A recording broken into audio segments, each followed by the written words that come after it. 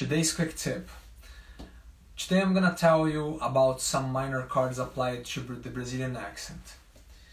In Choro, Frevo, and other traditional styles, it's very common to find the minor 7th chord. Alright, I'm doing an example of C minor.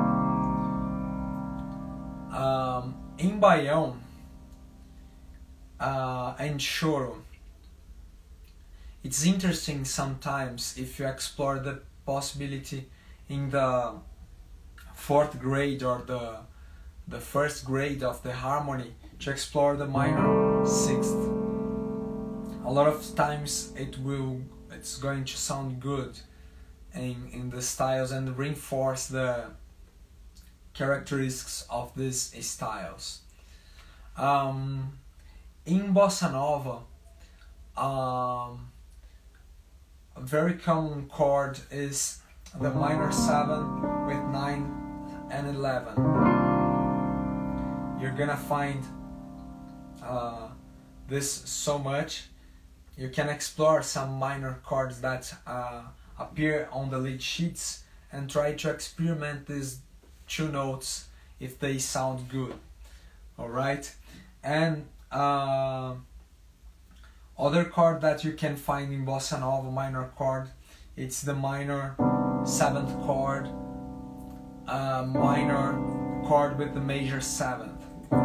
Sometimes you can end a song here, or you can create a motion in the harmony starting with the minor major 7 and returning to the minor 7, and after that, if you can put the minor 6th.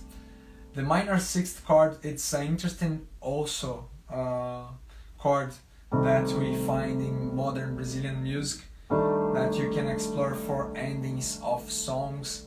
You can mixture the 6th major 6th with major 7th also.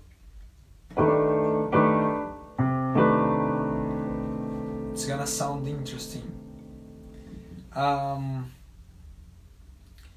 And there are a lot of styles that we don't have harmony, and if you want to create an interesting sound with simplicity, it's just put the minor with the minor chord with the major 9. This is a tip to create a not a simple chord with an interesting sound without modernizing so much.